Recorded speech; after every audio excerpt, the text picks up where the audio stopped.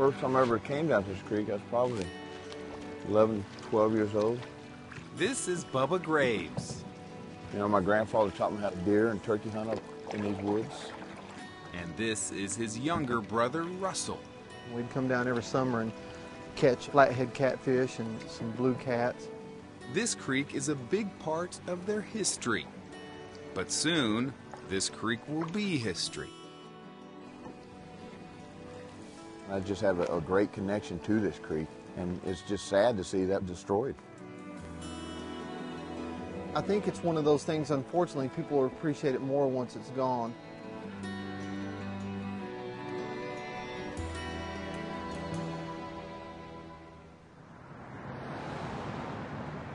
Russell Graves has always lived in a small town.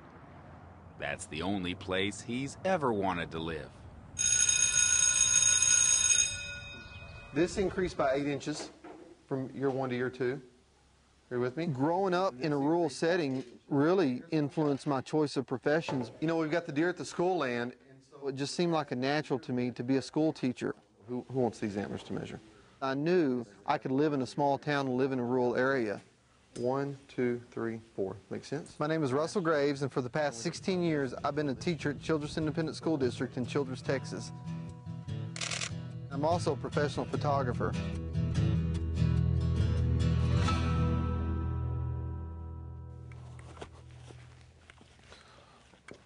Growing up in a rural atmosphere like I grew up in has had a huge effect in who I am, and it's definitely influenced my brand of photography.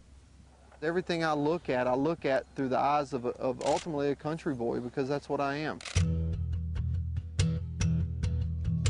In the early days when I'd send pictures off, I would get rejected so fast, the pictures would almost beat me back home.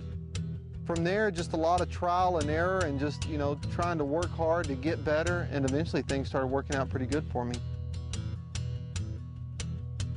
Early on, I was most comfortable with taking pictures of objects that couldn't talk back, you know, wildlife and cattle and landscapes and just really nature in general. As my career has evolved, I've gotten into taking pictures more of lifestyle shots, people in the outdoors, people hunting, people fishing. Russell now does commercial work for clients like Realtree and She Safari Clothing, and just recently, the Mud Brothers.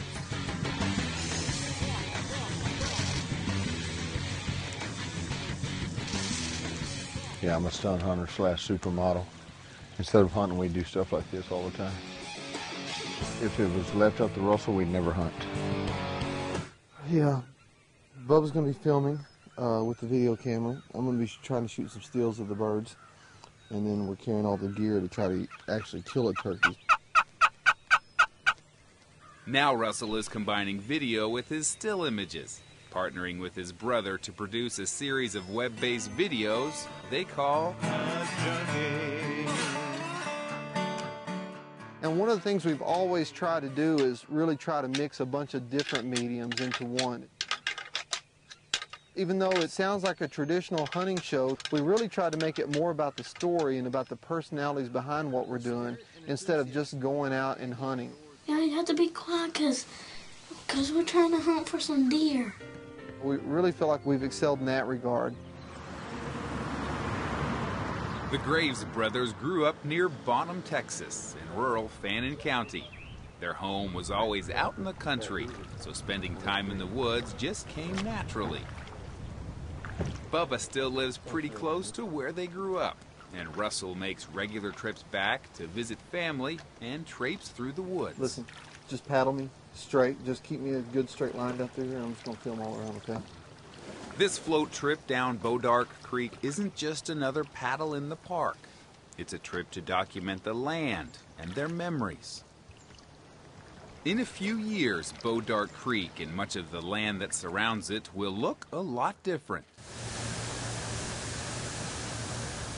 As Texas grows, so does the need for water. And as the need for water grows, cities are looking for that water wherever they can find it. To supply the future water needs of its customers, the North Texas Municipal Water District is building a $533 million water supply reservoir near Bonham. To do that, they'll be damming up Bois Creek. That will in turn flood 16,000 acres of Fannin County land. A lot of people, they don't really know what's down these woods. You know, I've seen river otter, white-tailed deer, turkey. It's sad that we're going to lose this. This is a Bois tree. These roots are orange in color, and they've got this paper that hangs off of them. I don't know the botanical reason for that, but it's always been neat. Russell is capturing images for a documentary that he and Bubba are putting together about the creek and the woods and how their lives have been shaped by this land. This is a story about how a creek, muddy and I suppose insignificant to most, transforms. The transformation happens not only to the landscape, but to people as well. We came into this project trying not to be too political about it because, of course, you know, we've got feelings about the water issues that concern this part of Texas and the loss of hardwood bottomlands. But ultimately, it became a personal project. We thought about what this creek means to us, and we thought about how we could preserve its legacy and what it means to us from a personal standpoint. So let me show you this. When I first came down here, all this was still woods, and that's when I thought they were just thinning this. They got the idea for the documentary while they were shooting a Hunt Junkies episode. Just head over that way, Russell. The woods where they had grown up, hunted, and filmed many of their projects were being cut down before their eyes. For now, though, the woods are dead. Sitting on what used to be 200 acres of old trees, I close my eyes and listen for the sounds of wild turkeys, crows, and owls. But now silence fills the gap. And this is just one of the dominoes that have fallen all along this Bois Creek bottom. They've got a resource that's worth money, and before their land's condemned and bought by the North Texas Municipal Water Authority, they're coming in and selling their timber, clear-cutting all the trees, which is really changing the face of an ecosystem that's thousands and thousands of years old. In the late fall of 2009, Bubba and I launched one more time to float the final part of our canoe trip. Russell and Bubba Graves have spent most of their lives as part of this Texas landscape. All the way to the Red River. For them, this film project is as much about the future as it is about their past.